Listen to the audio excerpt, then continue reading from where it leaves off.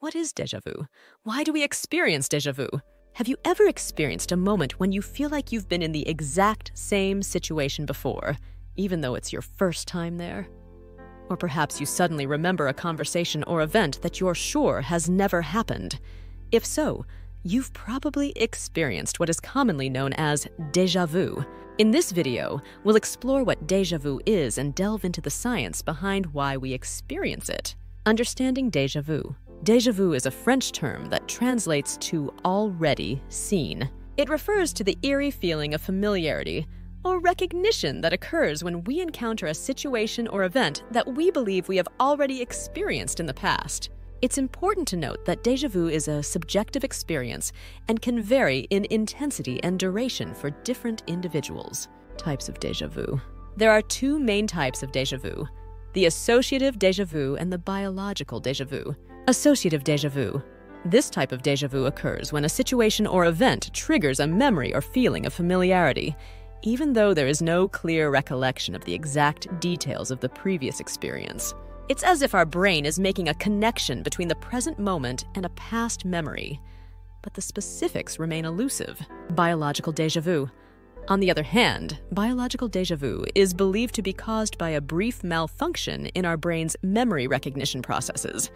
It's like a hiccup in our brain's normal functioning, where a current experience is mistakenly identified as a past one, resulting in a feeling of familiarity. Some non-scientific explanations for this phenomenon include: déjà vu can be triggered by events in our life in a parallel universe. Some people believe that this phenomenon is linked to depression. Some people think that the brain feels like it's reliving things it wants to forget but can't. Others think that this phenomenon allows us to see into the future. More recent research suggests that this phenomenon isn't metaphysical or supernatural. Déjà vu isn't connected to reincarnation, as some people believe. Instead, it's caused by a memory anomaly. It used to be thought that this phenomenon was caused by a failure of the sensory organs to communicate with the brain. Everything we do in our day-to-day lives is a reflection of these events. The environments we visit in our everyday lives are also inputted into the brain from the short-term memory. The information then migrates from the short-term to the long-term memory. During this transition, information can be misdirected. The pathway problem makes it feel like the information is coming from the long-term memory instead of the short-term memory, and this is what causes this phenomenon. The main cause of this phenomenon is a temporal mismatch that occurs in the memory systems of the brain. To find out why people remembered events they thought they had experienced but hadn't, neurologists scanned the brains of several volunteers. In a study published in the Journal of Magnetic Resonance Science, researchers found that participants who took part in the experiment had more activity in the part of the brain that remembers the specific and very specific details of an event, while recounting events they remembered with confidence. When describing an uncertain and unrealized event, the top part of the brain, the part that only remembers the main theme of an event, was more active. It's well known that memories in this region of the brain are only general and will deceive the person.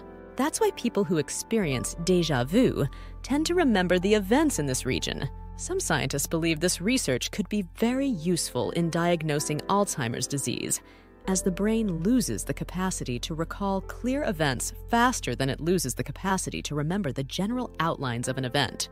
In a study in 1941, experts showed volunteers some materials and asked them to memorize them.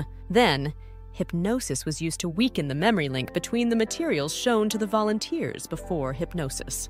When asked to recall what they remembered when the experts showed them the materials again, 3 of 10 volunteers said, "I definitely saw these materials before, but I don't remember how or where I saw them before."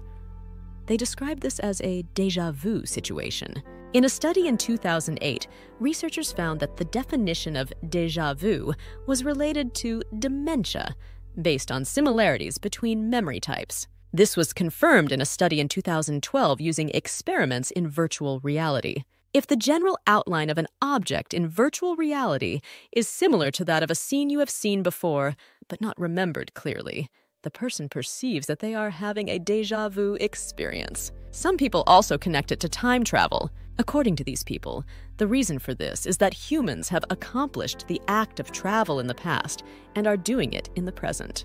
While traveling back in time in the tunnel of the past, Humans are moving from one universe to another and from one dimension to another.